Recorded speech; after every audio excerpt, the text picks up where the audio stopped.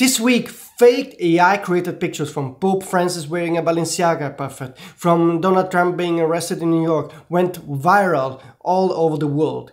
This is the power of the new Midjourney 5 tool, which creates images that are damn photorealistic, and this is dangerous, but also it opens a new kind of opportunity also for photographers, because photographers have the skills to create nice images.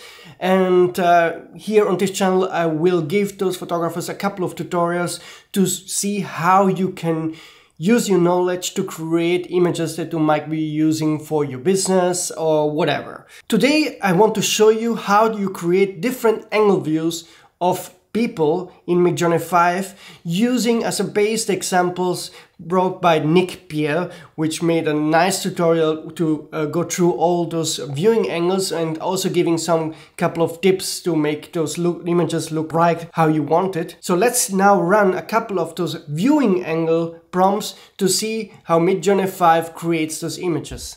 In this first example, we're explaining how to get a low angle shot from a woman on the street.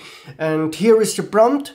And as you can see, Nick Pierre suggested also to add from below to the prompt to reinforce the command so that Midjourney really gets it right. Those are a couple of samples now where you see the low angle shot and it's really spot on. Let's move on to the next prompt with a high angle view. Also in that case, Nick Pierre suggested to add from above to make sure that Midjourney 5 does it right. And here are the samples and it really looks spot on. You can also do the extreme low angle. Here's the prompt, and in that case you create a way more dramatic effect. And here are a couple of samples you can check out. And of course, if you find some better prompt to get it even better, please comment this YouTube video so that we can learn also from your feedback to make those images even better as we see it now.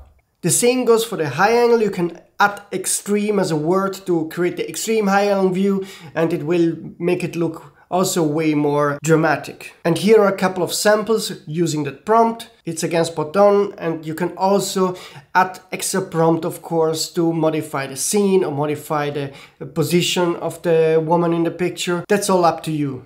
And in this next example you have the classic side angle view. Here you have the prompt, and here are a couple of image samples. You can also of course combine those views. If you want to have, for example, a low angle view and a side view of the person, then you don't have to write side angle low angle, you have to write side view low angle to get it to the point where it gets to the image you want. Here are a couple of examples to see that it works.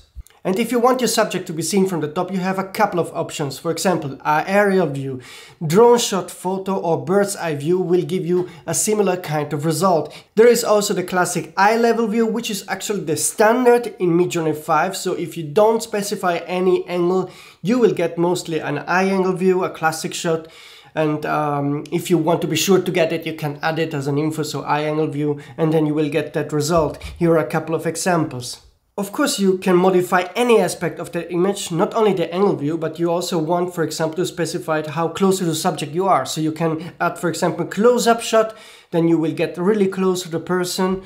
And you can, of course, combine that close-up shot with different angle views. So, for example, close-up shot from low angle view and whatever. You can just have fun with it and try whatever you want.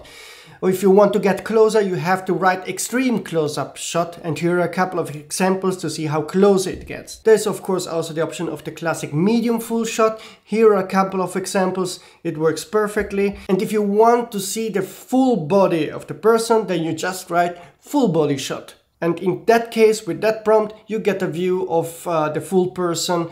And now you can see a couple of examples where I combined a couple of those prompts. For example, centered view, low angle, extreme close-up, or side view, low angle, close-up, or high angle shot from behind. So this was it regarding the angle views.